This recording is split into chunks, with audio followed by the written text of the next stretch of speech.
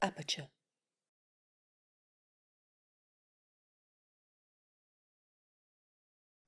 It's a pleasure to welcome you to Creating Stories for Tomorrow, a roundtable with the artists Javier Álvarez, Gus Aronson, Widline Cadet, Yu-Chen Chiu, and Silvana Trevale, who have each made new photographic series through a special partnership between Aperture and FUJIFILM. For those of you who are joining an Aperture event for the first time, Aperture was founded in 1952 as a common ground for the advancement of photography. Through our flagship magazine, publications, exhibitions, and public programs, we connect the photo community with the most inspiring work, the sharpest ideas, and each other in print, in person, less often than usual, and more often now online. Tonight's program is supported in part by generous donations from Aperture's Board of Trustees and our members and other individuals. Aperture's programs are made possible in part by the New York State Council on the Arts, with support from Governor Andrew M. Cuomo and the New York State Legislature. And a special thanks to Emily Stewart, Aperture's Manager of Education and Engagement Programs. This past year, Aperture and FUJIFILM commissioned 5 emerging photographers to create a new body of work in response to the question, what does tomorrow look like? Very important question at this time. From documenting the current political state in the US, to protests in Chile, to intimate and beautiful New York, the photographers captured moments that reflect on what the future might hold. The 5 artists were given a commissioning fee and FUJIFILM cameras with which they made their projects. They each worked with an editor at Aperture to develop a brief, edit their work into a portfolio, and craft a narrative around a project. We then published each story on Aperture Online, beginning in September with Gus Aronson and continuing through the fall with Yu-Chen Chiu and Widline Cadet. Javier Álvarez's commission with an essay by Camila Osorio was published yesterday, and Silvana Trevale's story with an essay by Laura Cadena will be published in February. So stay tuned. I want to thank my colleagues, Nicole Achampong, assistant editor of Aperture, and Cassidy Paul, Aperture's digital editor, who have worked with the artists for the last several months and who have both written and produced amazing stories. At Aperture, both at the magazine and in the books program, we spend about 95% of our time editing existing bodies of work by photographers. So this was really an extraordinary experience and opportunity for us as editors to commission and collaborate on photo essays and to shape the interpretation of these new bodies of work for a wide audience. We extend our sincerest thanks to our partners at FUJIFILM, who gave us the artistic freedom and editorial independence to craft exciting visual stories, and crucially, to provide a unique platform for a group of immensely talented artists. We'll have a chance to hear more from Nicole and Cassidy later on this evening. And if you have questions, you can add them to the Q&A box at the bottom of your frame, and we will get to them a little bit later. So the way this is going to work is we're going to go through and meet each of the artists and look at their work for a few minutes each, and then we will gather as a group and take your questions and have conversation about the connections between these 5 projects. So we will start with Gus Aronson, and Gus, could you join us? Super, welcome. Oh, nice. Gus Aronson is a photographer and filmmaker based in the Bronx, embracing ambiguous narrative and vivid color as tools to push against ideas of the document. He rejects the notion that photographs are purely evidence of time past. He explores how photographs can function as tarot cards, relics of the past and roadmaps for the future. Aronson is a recent graduate of Bard College, as recent as last year, May 2020. And he has completed commissions for Aperture and Elle magazine, and he was also part of the 2020 Aperture Summer Open, which was presented at Fotografiska last year. So Gus's project is called Tokens from New York. And after working with Gus on this project, we were talking about the idea of the wooden nickel, quote unquote, about signs or symbols that have mystical value. And Gus took the title for his project from Joan Silber's absolutely excellent novel, which I recommend, called Improvement. And there's a line in the novel that refers to tokens from an unled life.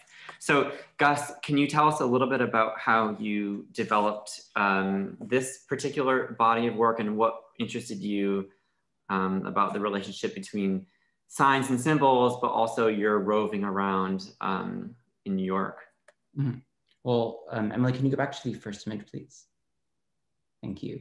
So after graduating in May and not really having a roadmap for the future with COVID, I was sitting in my house in Tivoli, not having left the school area yet. And Brendan sent an email asking the question of, what does tomorrow look like?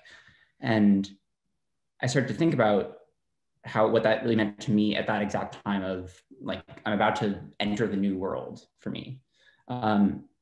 So I returned home to the Bronx and I started therapy and I started taking medication. And at that point, I started to get really into the idea of portals and reading and trying to transport myself from the world of my room and the book and find a way to kind of become comfortable in the city, which was a lot more dangerous than up in Tivoli. So then I started to, can you go to the next image, please? I started to go through different pieces of like the archive in my house, and I found this picture of my grandfather from when he was in the military, and started to think about how seeing this picture was kind of like seeing what I would become later in life, seeing how,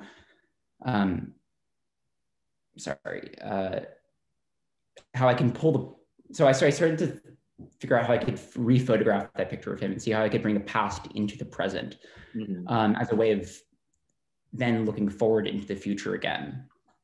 Can you go to the next picture, please? So then I started to get out of my house and start to explore the city. And this is the picture of my sister as I was bringing her to her boyfriend's house. And as I was out in the world, I started to see masks everywhere. And how do you photograph the mask? And how do you deal with the current situation we're living in of COVID, where it's kind of inescapable? And you don't want to necessarily date your pictures too much. So I tried to think about how you can heighten the picture. And that was a constant challenge. Can you go to the next picture, please? I would just add, Gus, for viewers, that you were the first project that we commissioned, the first in the order that we published. And so you were really working in July and August, is that right? And I think that was a really strange time in New York City, and we can't emphasize that strangeness enough. I think that comes out in your photographs. So then it was exactly right. So then you start to meet people out in the streets and you don't really know how to interact with them. So I primarily like making portraits of people, and trying to traverse that line of approaching someone and talking to them and getting to know them and making an intimate picture of them is really hard. But all the people that I approached ended up being extremely willing to give a lot to me. So this is Eddie. I met him in Chinatown, and we talked for an hour, and it was the first time that I'd really talked to someone that was not my family or the people I lived with in a long time. So then I started to explore, I continued exploring, and I came across this National Guard recruitment poster. And I started to think about how this kind of represented the way America is right now. It's struggling with its identity. It's in a place of transition. And I thought that it was kind of poignant that someone took out just the face of this picture. When you give yourself to the military, you get a lot. There's a lot of promises. America has a lot of promises, but there's also a lot of realities that are different than that.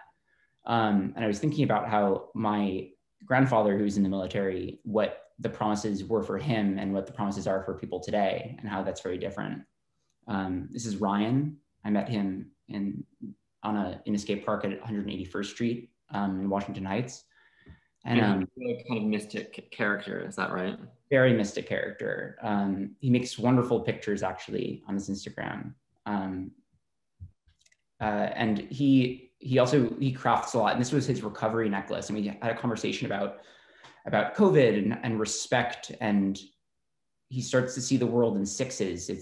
Everything's 6 feet apart, and we have the mask, which has become in his eyes the sixth sense. And he thinks it should be three. He thinks that there should be a three-party system, and the triangle, 3 points, is the strongest shape. And just this idea of the portal that he wears every day, this sign of recovery and of moving on in the future was really meaningful to me. Yeah, like a power object. Mm-hmm. Yeah.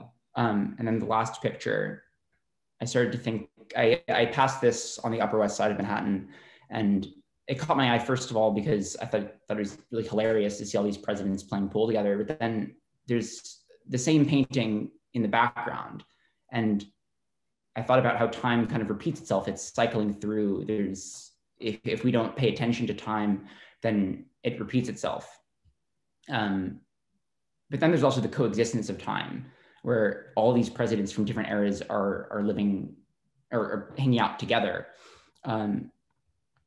And I was thinking, so you photograph the future by photographing the present and really paying attention to how history is folding into the present and rolling out into the future.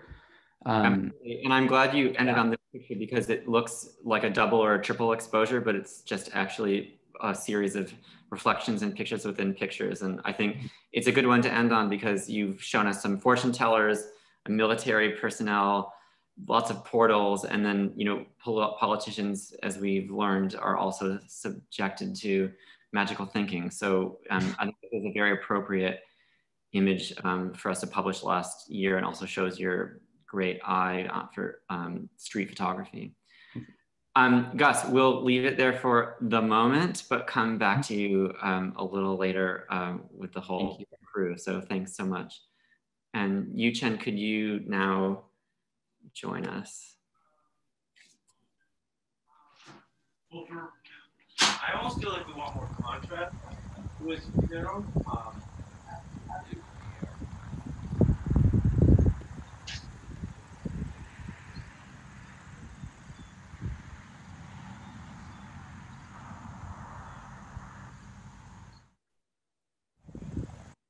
I'm glad to welcome Yu-Chen Chiu, a lens-based artist based in Brooklyn. She takes a poetic approach to telling stories about migration and belonging. Raised in Taiwan, Yu-Chen spent half of her life in the United States, and her experience as an immigrant with, as she describes it, internalized cultural conflict has strongly influenced her artistic approach.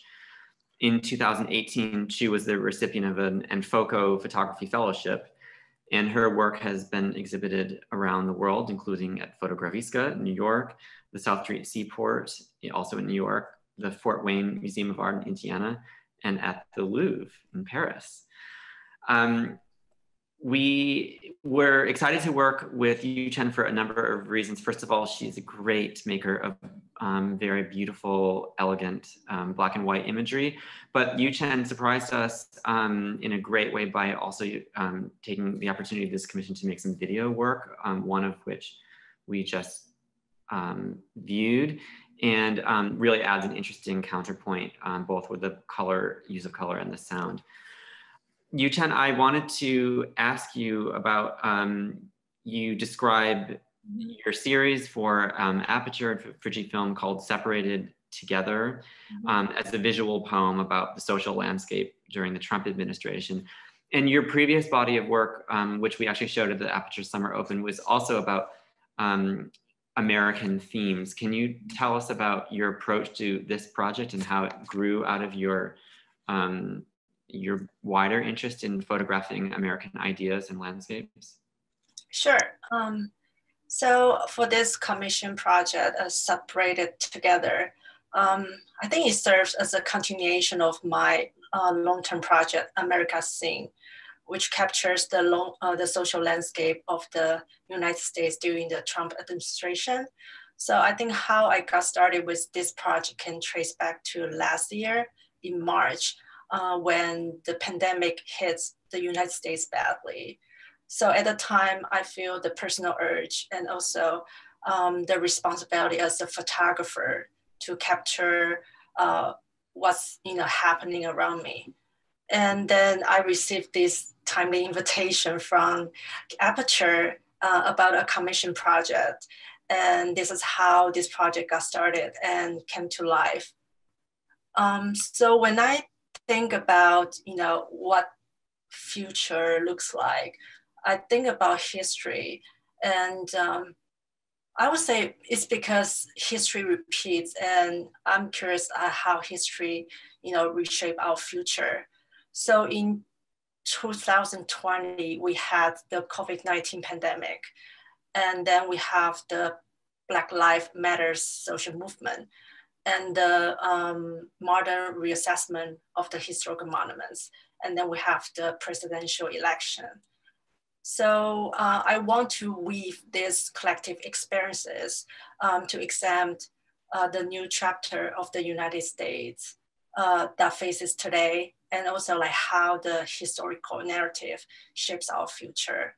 So when I envision how this project could be, I'm thinking about, I want the audience to feel they are on the go. They are, they are in a journey of exploration. So that's why I incorporate the video pieces to this story to create a depth and more, dimension to the narratives. I remember when we spoke at the beginning of the commission, and you were talking about monuments, but yes. You beautifully expanded beyond monuments and to take in a really meditative approach to a number of landscapes. Where did you make all these pictures? I would say those pictures for the ones of the monuments, they were actually taken in different places. But the one on the screen, it actually is the Columbus Monument, and it's in front of the Supreme Court in Brooklyn Borough Hall. So I particularly interested in, like those like monuments or historical like memorials that associate with racial justice, because I'm curious like how these monuments were presented in our public space, and also like how our perspective of history alters this monument's meaning, since the definition of greatness changes by our eras. Yeah, and you talk about greatness and how greatness changes at different points in history, and that's why monuments can be so vexing and complicated for us.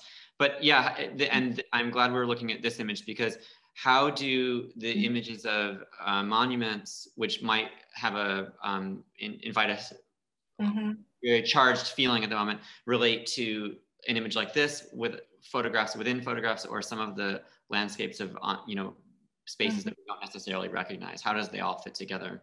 So I think the idea behind like to kind of like intertwine like historical monuments and like the social landscape, and also like those historical events happened last year, is because I want to give it more like a multiple depths of the narrative to, how we can envision the future we like to be.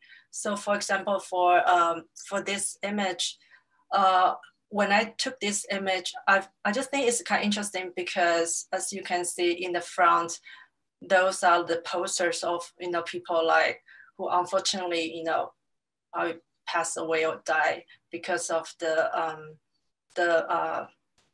social movements. And you can still see like the shadow of the fences on these posters. So I think it's also, for me, I feel it's kind of a metaphor of what we are standing in our history right now. And in the back is, you can see there's like an empty ground, and we have the skyline of Manhattan as a backdrop. So, well, yeah. Beautiful contrast, because you have very, memorials in granite that are last forever, and these very temporary memorials that look poignant. And I was struck by the similarity between this image and Gus's image at the military site, and absence and loss of the face. I wanted to ask you, about your video works and why you chose to make those in color, and specifically why you slowed down. And for those of you who would like to see more of the videos, they're linked out of the article that we published about Yu-Chen's work, and I was looking at them. But yeah, can you talk about the speed and the color? Sure. Yeah, so the reason for to leave the video in color is because first I want, first I should talk about why I make this image in black and white, because I want to, give a sense of uncertainty, and also like dreaming, and also like flash back and forth of the memory. So, and I think the black and white can present, this kind of atmosphere pretty well. So the audience, they can just focus on the subject matter. But for the video piece, as I mentioned, like I want the audience, they feel like they are in the journey. So for these video pieces, I feel they are act more like, casually, more like a personal documentation of what's happening right now. So it's kind of bring back, like the audience to the reality. And I want it to feel, it's more like someone, like they document, the moment with their iPhone or just with their mobile phone. So that's why they are not like a perfectly, framed, but it can give you a sense of, it's in real time, and it's what, we are facing today. Well, it's a beautiful series, and we should come back in the Q&A later on about the question of greatness, because I think that's a really important question that you've posed about how we experience greatness and we experience monumentality depending on our context in time, and we have to constantly reevaluate those feelings. So thank you so much. We'll now invite Widline, please, to join us. Hi, Widline. Hi, Brandon. Nice to see you. So Widline Cadet is an artist whose practice draws from personal history. She examines race, memory, erasure, migration, and Haitian cultural identity in the United States using photography, video, and installation. Widline has earned her BA in studio art from the City College of New York, and recently her MFA from Syracuse University, and has published her work in The New Yorker, in Time magazine, and Wallpaper. And she also photographed President Biden, and which in a fantastic portrait that was published in The New Yorker last fall. And she's currently based in New York, and has won a very prestigious artist in residency at the Studio Museum in Harlem. So Widline, it's really great to have had the chance to work with you before you get into the rocket ship and go off to do amazing things for everyone. So you made a body of work in Syracuse mostly, but you can tell us a little bit about the locations if you would like to. At the end of the summer, at the beginning of the fall. Nicole at Champong, in her essay about your commission, calls you the photographer who erased time.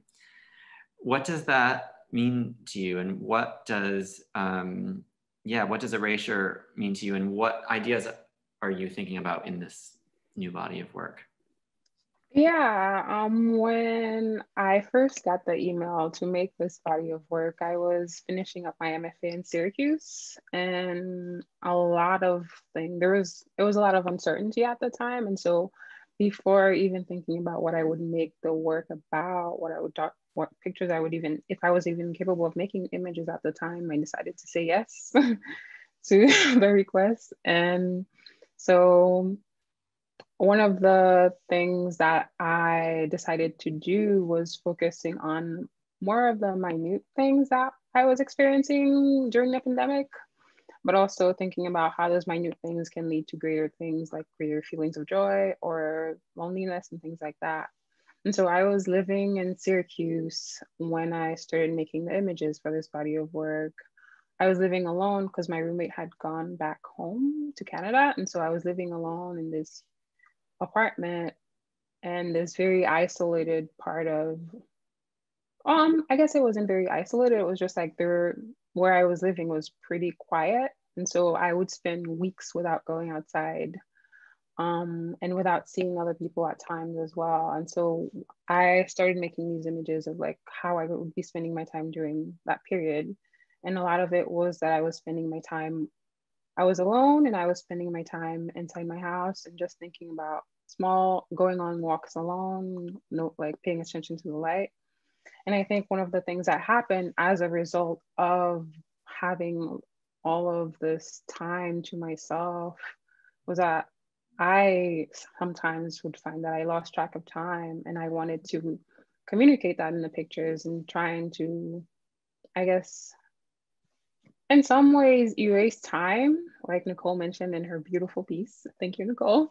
And I think show the passage of time as well, and the way that I was capturing these small things, like the way the water moves, the way the leaves change color in between season, and the way like the colors especially change when like different kinds of sunset between summer and fall. I think all of those little things were like the things that like helped me keep track of time, but also thinking about the idea of, I think one of the things that I experienced as well was that I felt like I was living so many different lifetimes within this short period from March to the end of last year, because so many things kept happening and it just all felt more and more realistic as the year went by.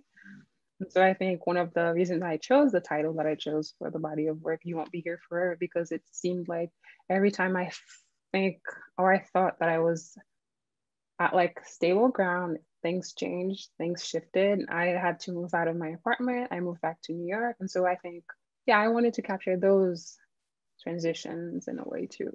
Did you have a sense when you started that you were going to be mixing color and black and white? It's really interesting to see the pictures flip by, because even the color images are made up of just a few colors. In fact, they're like almost like black and white images in a way. I mean, I didn't realize that until I see them again now. But did you have that in your mind at the beginning, or did you kind of take a lot of pictures and then in the editing process begin to mix the sensibilities of the color and the black and white? I think both. In terms of the color sensibility, there is a certain kind of palette that happens that I like get obsessed about. And so I try and capture it over and over again. Even if I don't try, I find that I'm attracted to it over and over again. And so, yeah, I think the colors are like little notes that I keep going back to, back and forth, and in between the black and white. Did you feel that this project was the beginning of something, or is it really located in a specific moment now that you left Syracuse and that you erased that period of time has been erased, I guess, and now you're in a new space? Or I think, oh, sorry, go ahead. Yeah, no, I was just going to say, or are you continuing work and you want to build upon the ideas that were generated, as part of this commission? I think it was the beginning of something. And I think especially in terms of how I've been working in terms of making images. Before, I think for the past 3 years I was in grad school, I had a very structured way of making images, which was that it was very posed, very calculated, and very much like going into the making with like certain ideas and preconceptions before I even start. And I think that making this series, I had to let go of a lot of that, just because I didn't have access to the same people that I usually photograph, and I didn't have, maybe not the capacity to do it the same way that I usually do it as well. Yeah. Emily, could we go back one slide? I just wanted, when you said that about access to subjects, Nicole writes beautifully in her piece about people at a distance. And I think this image in particular is a very socially distant image. It's a very, very 2020 image. It's beautiful. And the figure kind of disappears and reappears as you look at it. I find it very poignant. And I just wanted to, Nicole is kind of like our in-house poet at Aperture. So I wanted to just read this line from her piece because I think it speaks a lot, Widline, to your work. And Nicole writes, the subjects are a mixture of Cadet's loved ones, total strangers, and herself. And Cadet's avoidance in telling the viewer the difference serves as another way of hiding, holding back her relationship to the figures so they may all be ambiguously loved. I think that I love that line. It's so good. And I think that gets at what you gave us in this body of work, a very particular tenderness that I think people who lived through last fall can identify with. Thank you. And maybe and this image is a good one to end on. And can you just tell us what this image means to you? Because I understand that this is a kind of farewell image to your apartment in Syracuse. Is that correct? Yeah, I ended up having to move in the beginning of August. Yes, beginning of August. And so I was living in this apartment for 3 years since I moved to Syracuse. And it was one of those, I was living there for 3 years, and then I ended up staying there for like at the height of the pandemic from March to August.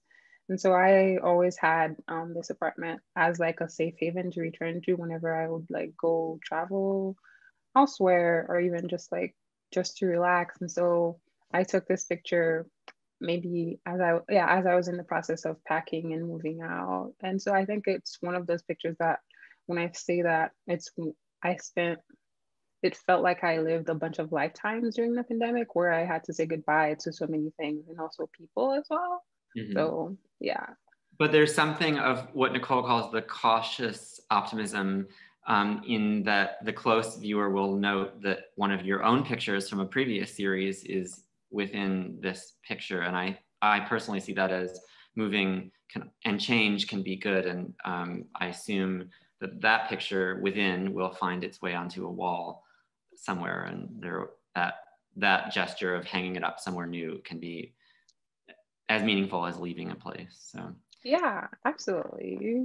I will also just mention that Widline made a commission for Aperture Magazine's spring 2021 issue, which will be on newsstands in March, and it's so good, and we can't wait.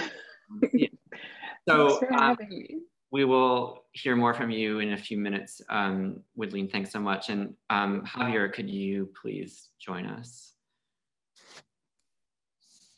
There you go. Hello. Hi. Now, I forgot to ask earlier, are you in Brooklyn? Are you back in Brooklyn after your travels? I am, yes, I'm back in Brooklyn now. You were in Chile for a long time this fall. So as you know, many of my colleagues, everything started and like this invitation came just like very timely.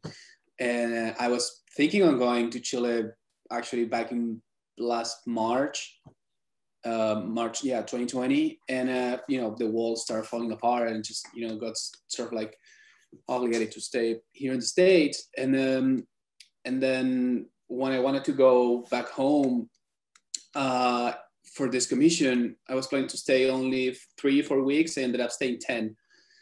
And came back, like the first week of December. Okay.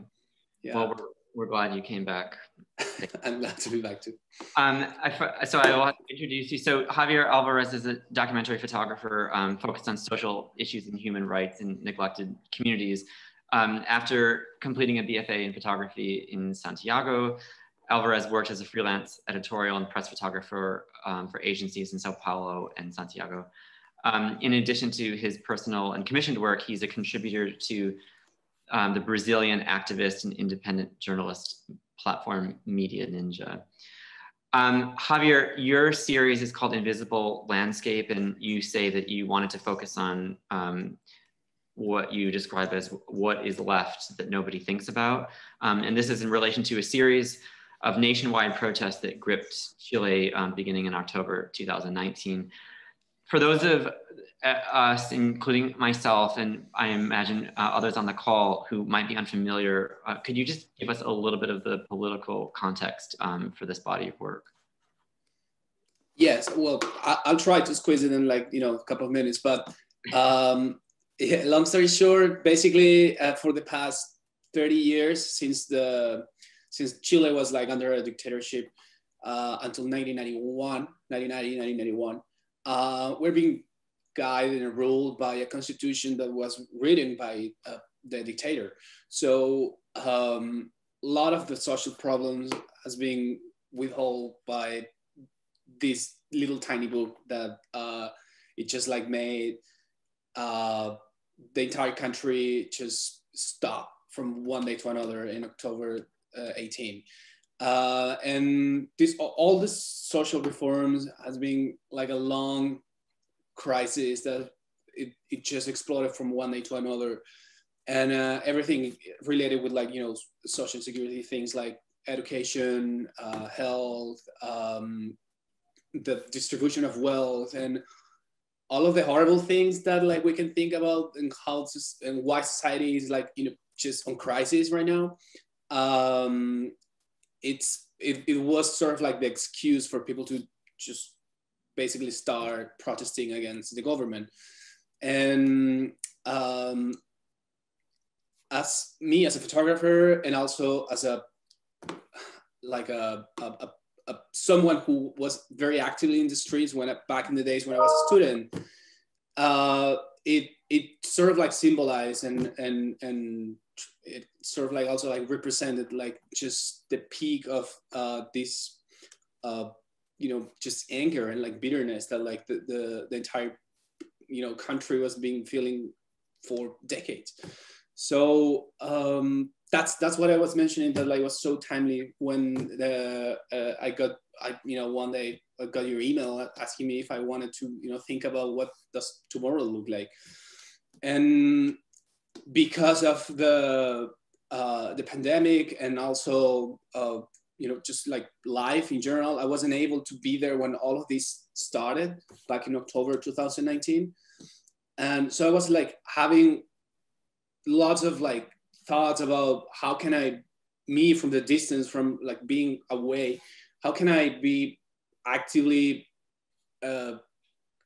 engaged or committed, not in like in the fight itself, but like how can I take a position not only as a photographer but also like as a Chilean, as a citizen.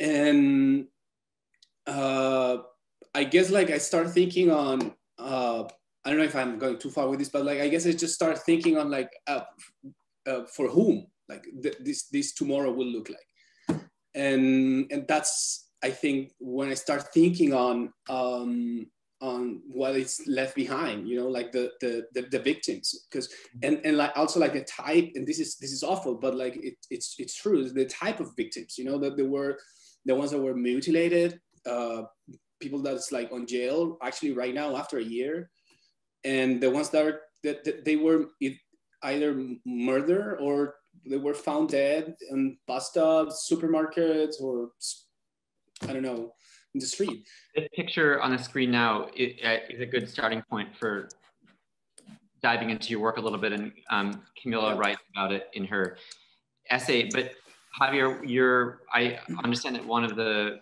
points that you were aiming toward with this photo essay was to reach out to and to tell the stories of families who may have lost loved ones as a result of the political crisis and the demonstrations. So can you tell us a little bit about how you contacted these families, how you worked with them, and how you made pictures with them, and what they were able to share with you? Sure. So when, again, from the distance, from being away was very difficult for that, for the whole like pre-production part, because over an email or a chat, it was very difficult to create like a bond or like some type of trust. So I use my resources as a photojournalist, as a former photojournalist in Chile, and I start contacting people that was already reporting. They were on the field constantly since this whole thing started. So through them, I had the chance to talk to them, and I also had a very good partnership with International Amnesty, and they were able to help me after going through like a super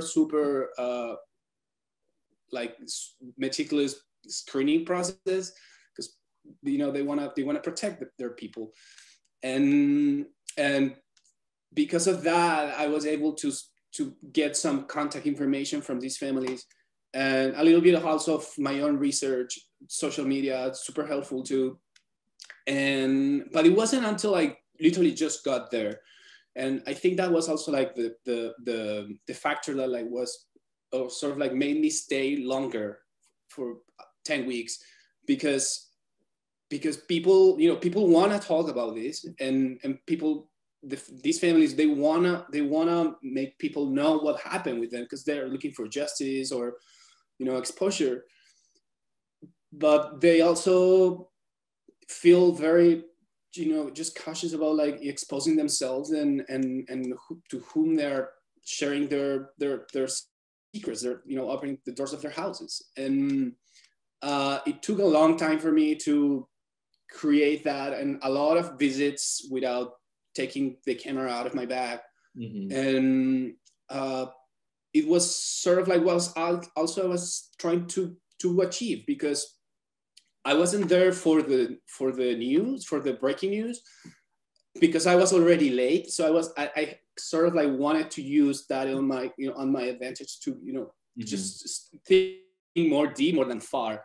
So it was sort of like a mix of coincidences and a lot of patience, and you know, I'm still working on that in terms of the amount of families and stories that I want to achieve. I hope to make them, to portray their stories to mm-hmm. all of them. They're like over 40 now, and the number keeps just raising more and more, which is horrible. But the other side, it's good for them that they're getting their exposure, and it only takes time to, you know, create this trust bridges.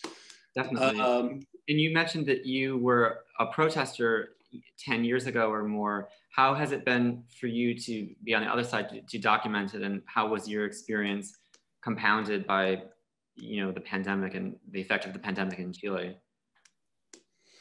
So that was a weird part, because like people, it's sort of like what I felt when the protest started here in New York after the murder of George Floyd.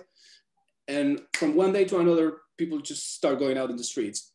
And then we saw all the bars open and the restaurants, and was like, okay, I guess if people is going out to protest, we can go to a restaurant. And it's like, you know, for me as a professional, I was like, you know, staying safe, you know, wearing the right PPE, you know, all the equipment and all the stuff, because I needed to, you know, see more people at their houses.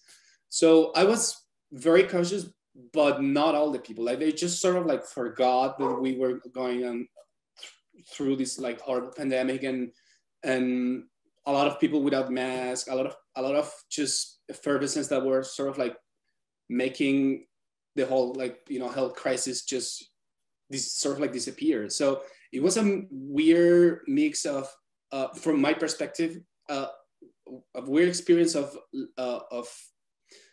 like, I don't know, like a reason to be out in the street. It's like, we shouldn't be out here protesting because it's dangerous. Yeah. But also they had so many reasons to be there too. So it was a weird thing. Yeah.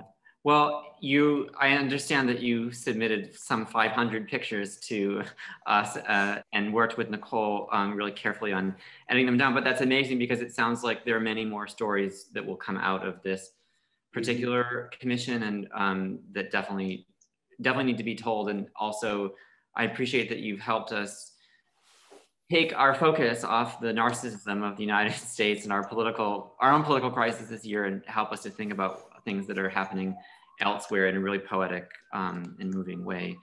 So more to come from you in just a moment, Javier. We'll now turn to Silvana. If you could join us, please. Hello, Silvana. Silvana Trevale is a photographer based in London, but currently in Venezuela.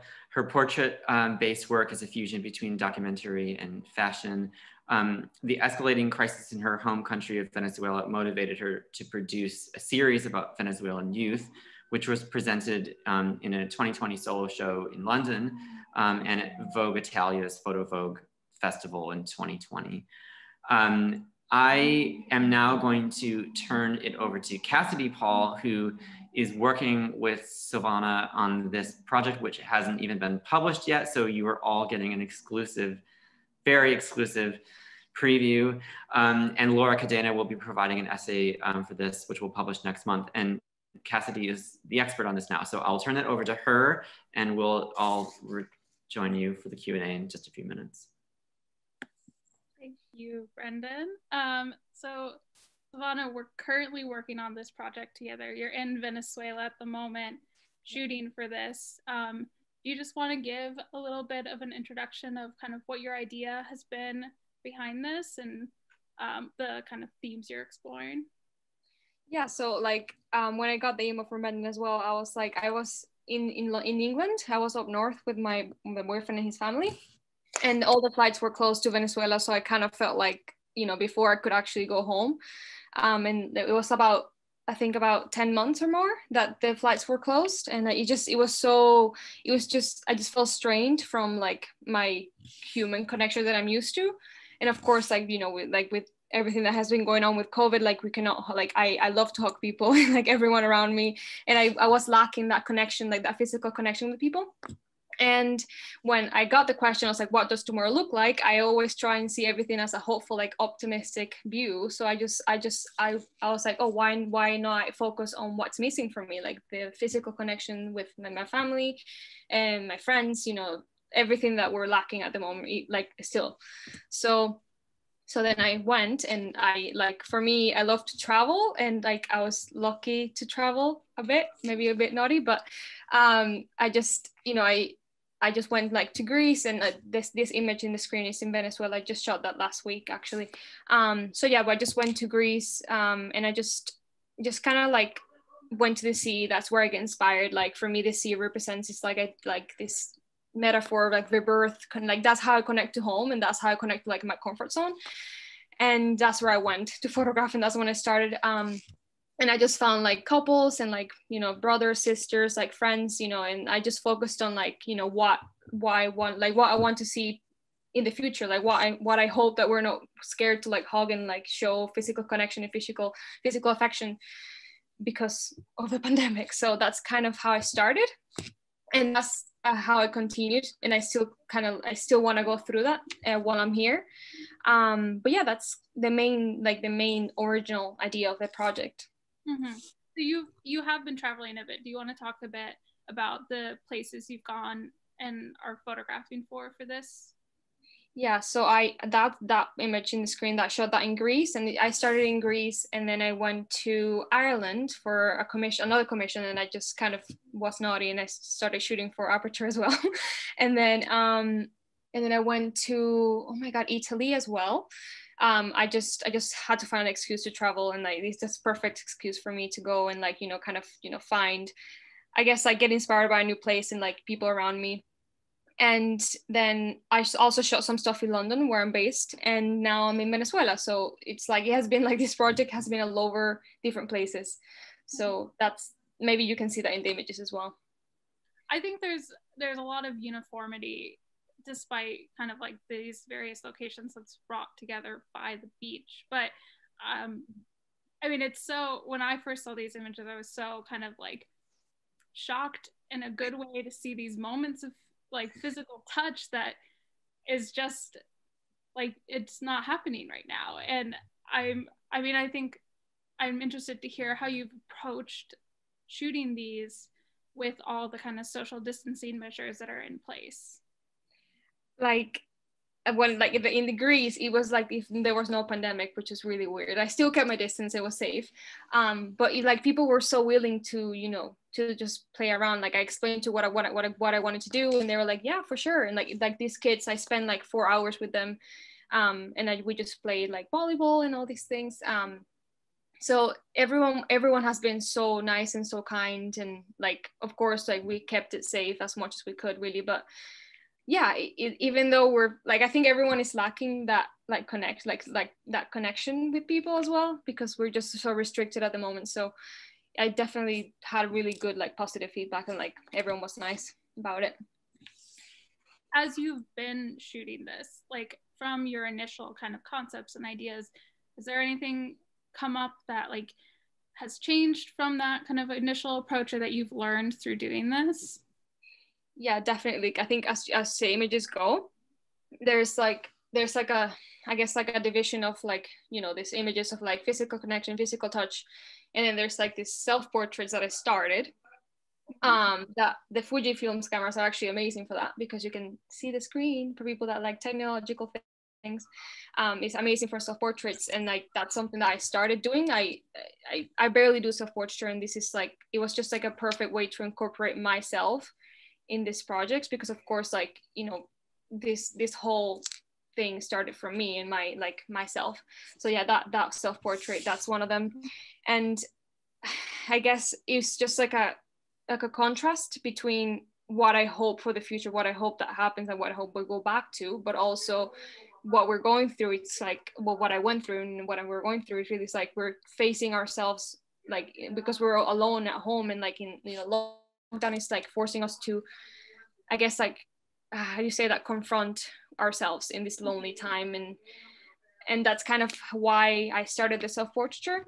Mm-hmm. And I just wanted to explore like my body really in images. And I think it's, I mean, you've approached your self-portraiture in this black and white, which makes it just kind of feel more of that like solitude and this loneliness that we're experiencing by ourselves in quarantine. And I think it's a really nice contrast against your kind of color portraits at the beach. You said that this is your first time kind of engaging in self-portraiture, correct? I did it one time, but it not properly. So yeah, that's definitely the first real time of doing self-portraits. Yeah. This one actually is my mom. But I guess like for me, just my mom is like kind of like the same thing. So yeah, definitely there's a division between them. Well, I think we probably need to go to the group Q&A, but I hope that everyone stays tuned to watch out for this series. It's going to come out in February. I'm really excited to be working with Silvana on it. I think the work's gorgeous, and I can't wait to share the full project. I guess everyone can turn on our videos now. Yes, welcome back, everyone. Thank you all so much for sharing your work so quickly and succinctly. It's really amazing to see the connections between all of them visually and thematically. I want to turn it over to Nicole and Cassidy, who worked so intensely on this project, and I think they have some questions for the group. And then, as I mentioned before, feel free to enter questions into the Q&A box, and we will post them to the group. Hi, I'm Nicole. I'm the assistant editor of Aperture magazine, and it's such a treat to be able to see all of your work kind of together. And as Brendan mentioned at the beginning, we've definitely been thinking of you all as a collective, but listening to you speak, I'm really starting to see some of these threads that are really fascinating to me. And one of those is just, I feel like a lot of you are working either explicitly, but some more subtly with politics and the political condition that we're all dealing with. And I'm wondering about all of your thoughts about your relationship between advocacy and art making, and certainly Yu-Chen and Javier dealing very explicitly with protests and civil unrest. And I'm curious if you see your work as its own type of protest, or do you feel like it's speaking a different language? Maybe Javier can start. Sure. Yeah, I feel that, especially as Chilean, it wasn't the time for me to be like super objective as a photojournalist. I thought that was important for me to take a position. I mean, you always have a position, and even though when you're shooting. So I thought that it was very important for me to make a type of work that will mean something, not only for me, but also for a society. And my intentions were not like to create like something huge out of this, but that at least will be meaningful for at least these families. And and because of that, I will be already, you know, just standing in one side of this like battlefield. So I mean, I think it's always important, and it's always going to happen that you're going to be in one side or the other, no matter how objective you want to be, you know. And so I thought about just trying to mix my political views and you know, like social beliefs into something that like it will be like shared not only by just, you know, a few group of people that will, you know, see this body of work as something purely aesthetic, but also something, you know, important for this portion of time, for that place and these people. So for me, I think my approach is more, because I'm not trying to provide the answer, you know, to the audience, but I'm more leaning on, you know, this image to act as a catalyst to make people curious or, you know, wonder and think. So that's why when I document the surroundings, I try to make, you know, the images that's more metaphoric or more poetic or more like a bridge to invite people to come to join the conversation with me through the images. So I think that's the purpose for me as a photographer that I want to provide. Oh yes, please, Gus. You asked about being directly political or not, and I think that, you know, images are really latent and they will change as you look at them over time, and it's inevitable that I think pictures you take that you don't mean them to be political, I think might become gradually more political as time goes on. And I think just when I was thinking about what I was going to say today, I realized this thread of the military throughout my work, and I did not intentionally like photograph military things only, but I was seeing this thread where I photographed a veteran, I photographed the recruitment poster, the photo of my grandfather, and I started to find this connection to that, and then the presidents and how the presidents control the political lens, the military, and the way that veterans are treated then and now. And I think politics is inevitable in pictures because they change meaning. Yeah, I know working with Widline, we talked a lot about how you weren't necessarily interested in zooming in on masks or really anything that was explicitly talking to this time period. And Gus, you also, I heard you mentioning about how you didn't really want your photos to be dated. And I guess I'm just curious, maybe with Widline, if you would like to talk about the way you were sort of creating what I see as a bit of a reprieve that is its own statement about our current events, even if it's not explicitly dealing with them. Yeah, I think you hit it on the nail. I think even if, well, but I guess specifically thinking about photographing the mask as like one of the things that signals what time we're living in now, I think even the absence of it can be something that tells you about what time you're living into now. And so I think when I tried not to include it because I didn't want, I spent a good amount of period living in it and I didn't want it in my images. And so, yeah, I think it was my way of trying to create my own world, my alternative world to the one we were living in, to the one we were experiencing, which wasn't that pleasant, honestly.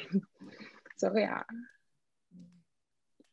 We have a really great question from the audience, from Liz. And Liz asked, I'm reminded of Ansel Adams and Negative Space by Widline's discussion of erasure and Javier's discussion of absence.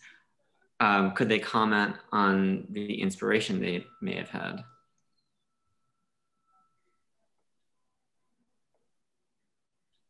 do you want to start, Javier? Did you have any photographer in mind or a set of ideas about absence that you, literary or cinematic or anything that you informed your vision for this project?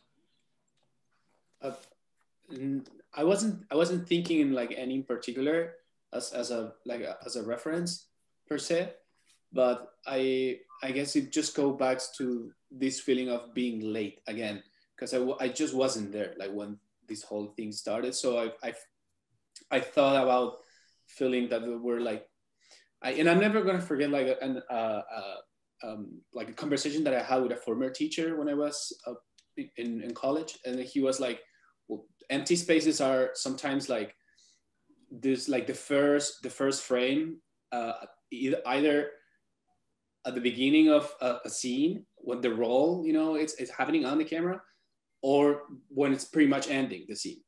So it's like this tension that it's staying there and it's gonna stay there forever, that it doesn't happen with any other medium but photography. And how can you photograph something that already happened, you know? Like, and I thought about this vibe, this mood that like it can be referred to many maybe other I don't know, like, I don't want to say like types of photography, but like not like maybe it's directly related with photojournalism or documentary photography, where things are supposed to happen, you know, on the frame. And so I was like, maybe the absence doesn't have to be with an action, but like with the idea of the loss. There's something that is not there, that it should be there, you know, like these people should be there. So I think that's probably like my relationship with the idea of like not having something and like how to photograph that, how to approach that. And for you, Widline? I think in terms of inspiration, I was watching a lot of movies, specifically Hayao Miyazaki movies at the time. And so I was interested in the idea of abstraction being like this thing that I wanted to communicate, but also I wanted the images to be abstract in some ways, but I also think that even if I make them abstract, the fact that I'm making them for this specific purpose at this specific time, and I'm going to talk about them in the context of when I'm making them, they do still talk about the time that we're living in now. And so I think, yeah, I guess I was thinking about, yeah, I think Studio Ghibli movies was probably the primary inspiration at the time.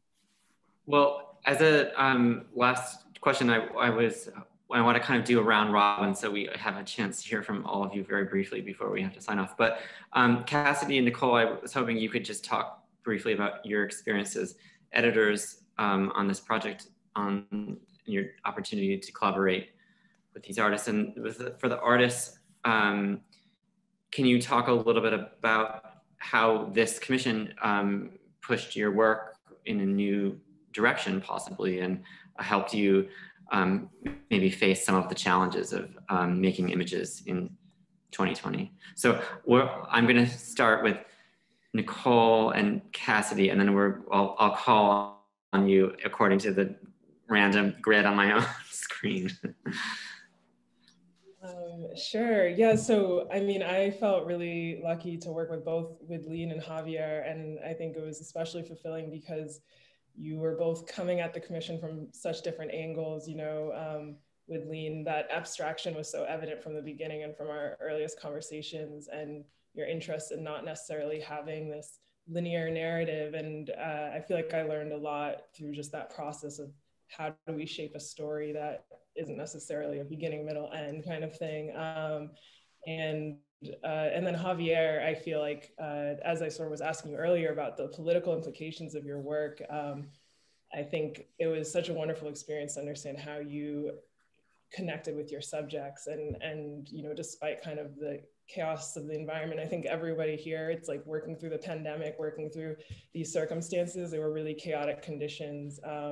So yeah, I think seeing the way that your work developed and shifted, you know, in necessary ways was really fundamental to the process. So thank you for that. Thank you. Well, Brendan mentioned, at Aperture, we don't get many chances to really kind of like shape a project from a beginning to the end. And I felt really excited to work with Silvana and Yu-Chen. Yu-Chen's series came out in October, and it was still, I feel like when we were in these like very tense times, and there was so much like emotion and like every single day. And I remember just meeting with her like week to week and just looking at these images, and they were therapeutic in a way. They're very calming. It's such a poetic series. I really loved working on it with her. And then with Silvana, it's been this moment of like hope and kind of beauty that has been also therapeutic, and it's like so calming to just see these images. I'm glad that this is kind of the last installment of this series. I think it's a really nice note to end on together. So yeah, I've really enjoyed this experience. It's been so amazing. Absolutely. Well, Silvana, why don't we go to you? Do you have any anything to say briefly about how this project kind of may have put you in a new direction? Or well, it definitely was amazing to firstly work with you guys. Like, I've always loved your platform, so it was a really good thing to like start the kind of the pandemic with. But yeah, I think for me it was like it really pushed me to continue to make work. Like, it really it was, because I was doing my MA in that time, so it was just like something that I was completely outside of my like fashion more work. Like, it was like a documentary project that I could just carry on and do, and like with a new camera, and like it's just great. So it was, and also self-portraiture that I finally I just pushed myself to do it, and it definitely has it has made me understand myself and my body better, if that makes sense. So yeah, it was amazing, and thank you for this opportunity. I'm super, super, super grateful. Well, we're excited for to see the final edit next month. I'm shooting Saturday, so we'll see what. Very good, very good.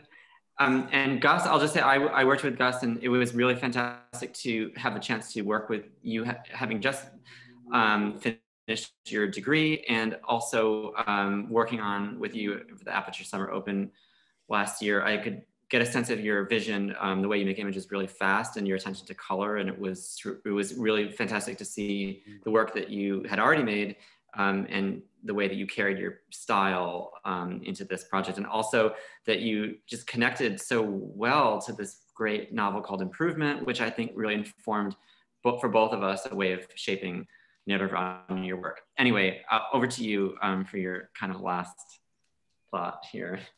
Thank you, Brendan. I'll say, first of all, you definitely pushed me into the world after college.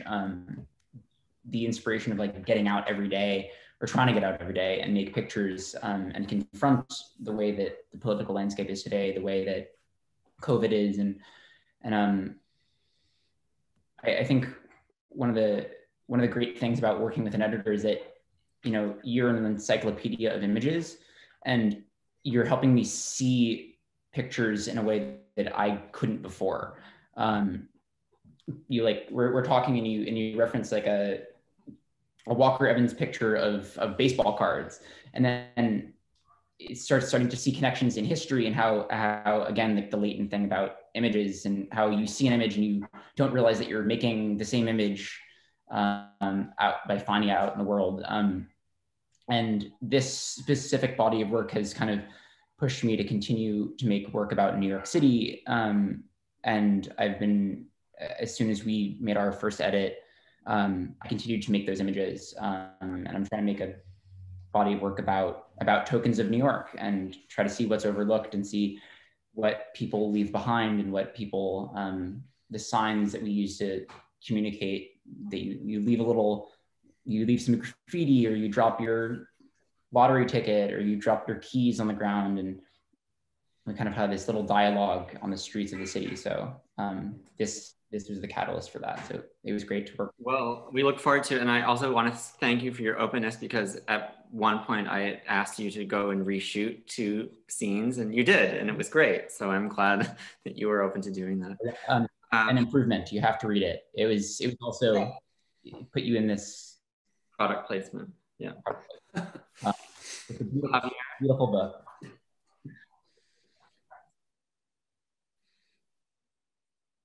Javier, do you want to say something just by way of conclusion here? Yes, I mean, in general, first of all, thank you so much for the opportunity. It was sort of like magical, honestly, like just to, to hear from all of you that it was so timely, it was so perfect, just run on time for all of us for different reasons. That was just so magical and bizarre and great, and I don't know, I still sometimes can't believe it, it's just like sometimes I see the camera around and I look at my wall and it's like, wait, this just happened, like we just got this opportunity. And of course working with Nicole and Camila, who wrote a beautiful piece for the project, it was such a great experience. And the way that the patience for the timings and the processes, and the approach and all of that, and like being able to have that sort of freedom of just don't have any type of, not censorship, but like sort of like delicacy or different topics, that was also great. So this has been just an amazing experience. I'm really looking forward to see Silvana's project hopefully soon, and I hope we could do this, we can have a drink sometime together. I don't know, it's been a great experience overall, and I'm super grateful for it. So likewise, thank you so much. And we will really look forward to seeing this project grow in the work that you've done with the families. Definitely. Yu-Chen, we give you the last words of the evening. Sure. So first I want to say thank you to Aperture. Yeah, it was really just very enjoyed the whole process, because it's very collaborative. And I also want to thank you, Cassie. And yeah, because I feel it's hard to find an editor like who really understands you and who can also push you at the same time. So I really enjoy, even though it's very intense, every Friday, we meet each other, but it's also very inspirational as well. And I believe I will miss our Friday meetups. And the other thing is also, it's just nice to also explore different kind of tools. So for example, the cameras, and now I also explore different mediums, kind of step into the video to kind of experiment a little bit about different kind of storytelling. So I'm really looking forward to continuing this project as well. And yeah, and hopefully one day soon that we will all meet together in person, and also just chat how our project goes and to continue our conversation. Wonderful. And finally, last but not least, Widline. Yeah, I think one of the things that ended up happening as a result of starting this project was my approach to making work. Sometimes I tend to get stuck in my head thinking of how to construct this perfect image. And so I think in making this work, I relied less on that and more on whimsical side of myself. And I think that's an approach I'm interested in taking to my other projects that I'm working on now. Yeah, and just being open with whatever comes out. Yeah.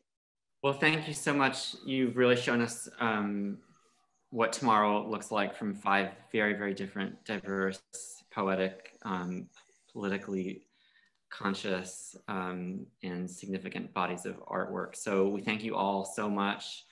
And thank you all, everyone who joined the call tonight. We hope you will join Aperture's newsletter at aperture.org and stay tuned for the 5th and final piece by Silvana, and follow these artists on Instagram. If there are any editors in the audience, commission them. We want to see you grow and make great work. So thank you all so much and have a great night. Thank you. Thank you.